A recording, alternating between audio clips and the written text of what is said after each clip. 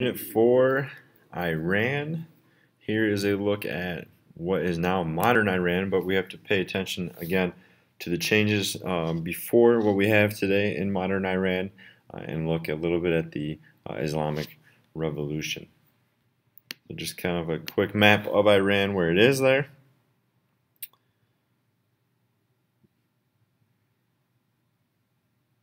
Capital is Tehran. Looking at some of the resources, which is very important in this country, and mostly the oil.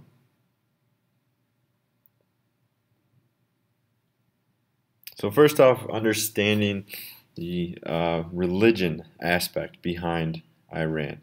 We have Shiites, or individuals who practice a Shiism brand of Islam. It's different from what the majority of Muslims practice, which is the Sunni Muslims. When Muhammad died, the Shiite Muslims wanted the role of the leader to be passed to Muhammad's brother-in-law. However, the Sunnis wanted to choose the caliph, or the person that's kind of acting in that role, from the accepted leadership. So, and they have this idea is also the last imam, which is the heir to the throne. They feel disappeared as a child and became known as the hidden imam. So when Shiite Iran was formed, its ruler would lead until that hidden imam returned. So there's a little bit of the difference between the two factions. When you look at the past of Iran, we have a constitution that was created in 1906. The constitution was modeled after a lot of the Western constitutions in the world. They had direct elections. They had branches with separation of powers. Laws were made by a legislative branch. They had the idea and concept of popular sovereignty. They gave protections for freedom of expression under a Bill of Rights, and protection for those that were accused with crimes. And they had a majlis, so this legislative branch, or their assembly, their parliament, and seats were taken up by all walks of life: Jews, Christians, all different religions and people.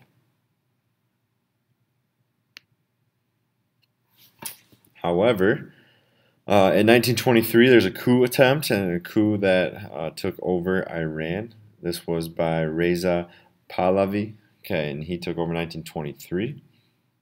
He pushed for more westernization, except for the political aspect. So he had the idea of a bureaucracy, more women's education, getting rid of the hijab, but he did not give them political rights. They were more eroded. The press, the media, the Majlis legislative branch lost a lot of the power. So that Shah name, that is a title given to emperor or kings, and that's what he was called. But in 1951, post-World War II, the Majlis then finally regained power. Mohammad Mosaddegh was the prime minister of Iran. He decided to nationalize the foreign oil companies, which angered a lot of outside organizations, especially British oil companies. What he did, he came in and got rid of all the corrupt military officials. He forced the Shah out into exile. However, he was overthrown by a CIA operation coup, and the Shah, which then at that time was supported by a lot of Western nations like the United States, returned to power.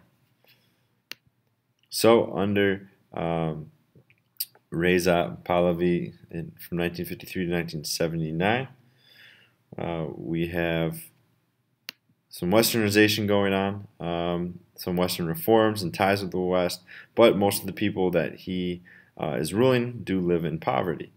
And he used what was known as the Savak, which was an organization that would go out and kind of arrest people that were against him, terrorize people, secret kind of operations. Under Iran, what's really important is this idea of a rentier state. So rentier state, like it says, a term in political science and international relations theory used to classify those states which derive all or a substantial portion of their national revenues from the rent of indigenous resources to external clients. So their natural resource that is really important is oil.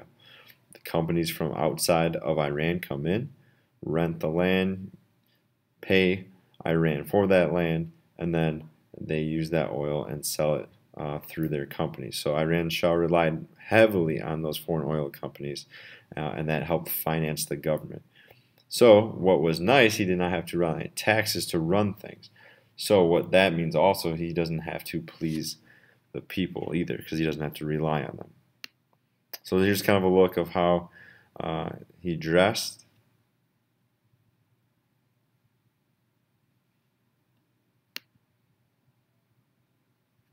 In 1963, the White Revolution, the Shah's reform program to fix things within the nation. Land reform, 90% of Iran's peasants became landowners, so giving them that ownership of that land. They had a massive government and financed heavy industry projects, so trying to get the government involved in the industrial world. Gave women the right to vote and more political power. Poured government money into education, especially those rural areas. They had a very high illiteracy rate, so they wanted to improve that.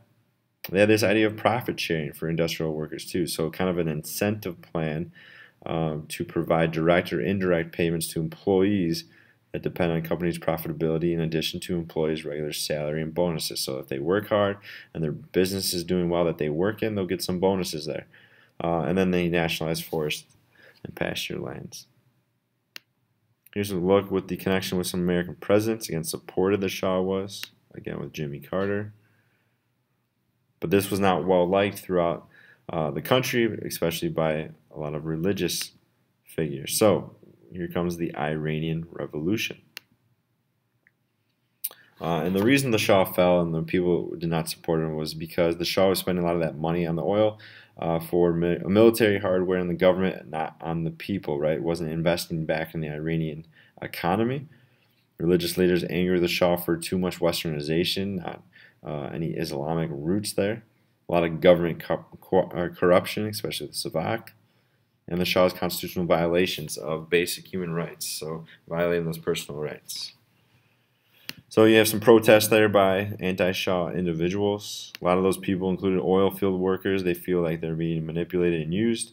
Intellectuals, middle-class businessmen, Iranian nationalists who feel he's too Western, and then the clerics, the Muslim clerics. Those are kind of like priests in that religious sense. So death to Shah, kind of against U.S. imperialism. The Shah was then forced to leave in 1979.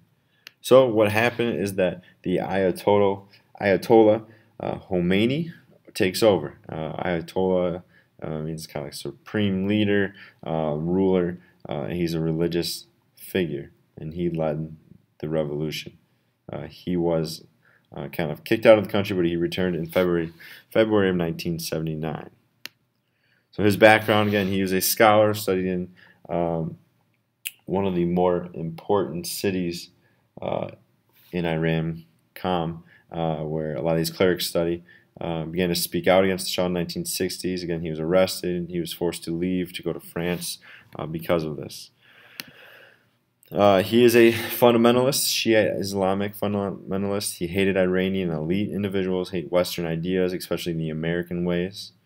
And he practiced jurist guardianship, or the idea of Vile-a-Faji, which is kind of the principle that gave these senior clerics broad authority, the idea that has all-encompassing authority over the community based on this Sharia law. Khomeini claimed that the true meaning give the clergy authority over that Shiite community. Again, in Iran, the Shiites are the dominant or the majority. So because of this revolution and the success, a theocracy is created. Those Savak individuals, those individuals that worked under the Shah, were taken. They were prosecuted. There's kind of the fate of a lot of the Shah's generals. They were handled as well. And the goal of the revolution, again, is purify the country from secular values and beliefs and practice under this theocracy. We have heard about the American embassy takeover in Tehran and the 44 days and 52 American hostages that were held. and Jimmy Carter really couldn't do much about it. He was very unsuccessful dealing with this hostage situation, which hurt his presidency, and they were released then in 1981. So we now have the Islamic Republic of Iran. They created a constitution in 1979. Does not serve the individual, but again, it's the purpose to guide people towards Allah. Again, practicing this theocracy. Allah is sovereign over the Iranian people and the state. All matters, so all civil, penal, financial, economic, administrative, cultural, military, political, and other laws must be based on Islamic criteria, following that Islamic law. Rule of law is hearsay, as it is God's law, or Sharia, that it should reign superior. Again, following Sharia law, which is the religious law. So under the Khomeini revolution, liberals were removed from universities. They want more conservatives. The new government suppressed all opposition, so a lot of repression of any other political parties or aspects of the government, and hinders civil society. Many were executed again in the name of that revolution. So when you get to women in Iran, the hijab was also then put back, and it's part of their values that needs to be followed. Here's kind of a way to look at it. There was a dictatorship under the Shah, but now it's kind of a new dictatorship, just different type of dictatorship in the way they do things and where their foundation is for their government. They did support the Palestinian cause. Again, there's Hamas and Hezbollah, terrorist organizations, military wings, political wings. Again, they support certain movements. There's Shia Islamic political parties and militant groups. There's in the past they had the Iran-Iraq war that lasted for about 8 years. And there's some disputes there on the border.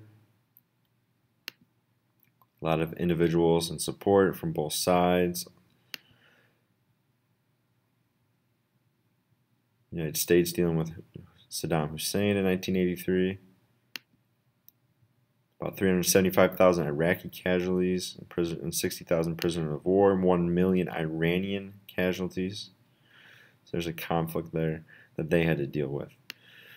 Since the death of the first Ayatollah, Khomeini, which result was in 1989, we now have the supreme leader, Ayatollah Khamenei. So very similar names there. Khamenei is the new Ayatollah and leader.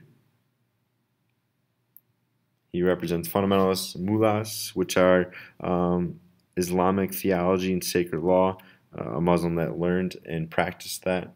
Does not have the same kind of personality or credentials, but still well respected.